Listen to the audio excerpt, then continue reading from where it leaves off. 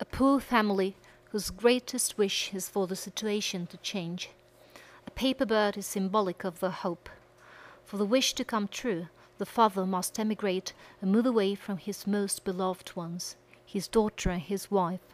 Everything is ready, his suitcase, the tickets, all he needs for this new hard stage in their lives.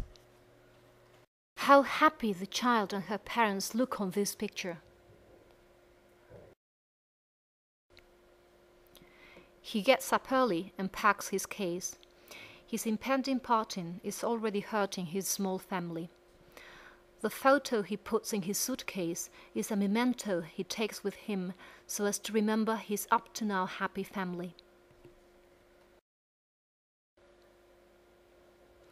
She places her hand on his, which, in turn, lies resting on his suitcase.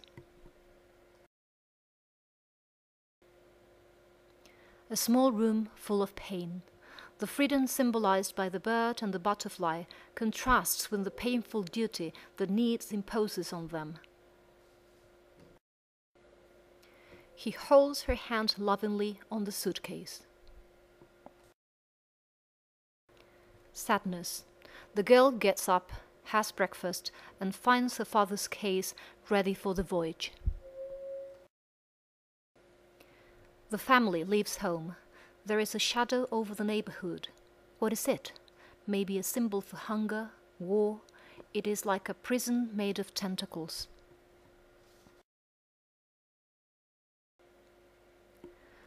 The shadow-shaped monster. Is it real?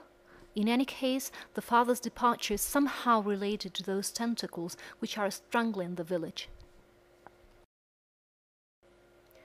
The look in the child's face reveals her innocence. She is not completely aware of what is going on. Her father gives her a gift, a paper bird, as if telling her, "Don't worry, I'll be back someday." It is a keepsake. Farewell, embraces, the train departs. 3 hands saying goodbye, warmly, lovingly.